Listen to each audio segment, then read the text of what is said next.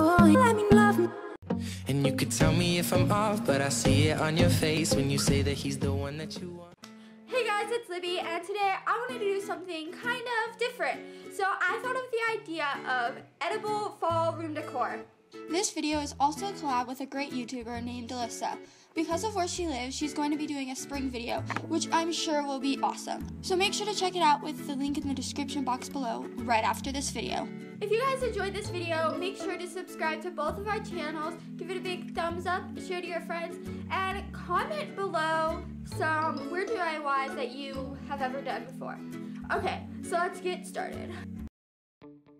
To make this pumpkin bowl, you'll need 12 ounces orange chocolate wafers, 1/4 cup milk chocolate melting wafers, balloons, and lastly some candy. First, you want to put the orange chocolate wafers into a microwave-safe bowl in 30-second increments, stirring in between each round until it is smooth. Let the orange chocolate cool until it feels barely warm. As you're waiting for the chocolate to cool, blow up your balloons. Then dip the balloons halfway into the orange chocolate. I didn't show this, but to make the bottom of the bowl flat, scoop a spoonful of the orange chocolate onto the wax paper and then place the balloon on top of that.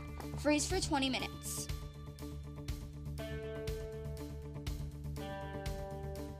Carefully make a small cut below the balloon knot to slowly remove the balloon.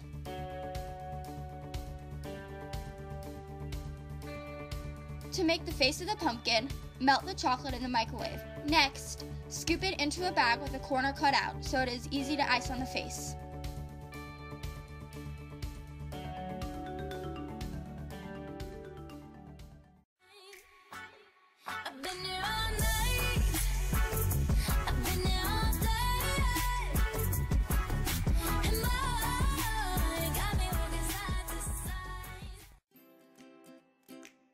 For this DIY, you need string, a needle, scissors, and of course popcorn.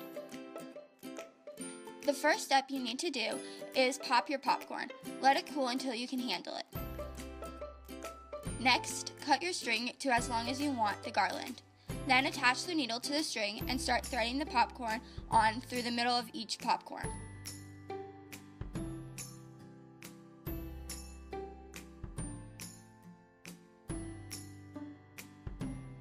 Finally, cut the end of the string once you've reached your desired amount and tie it off. Yesterday I thought I saw your shadow running around. It's funny how things never change in this old town.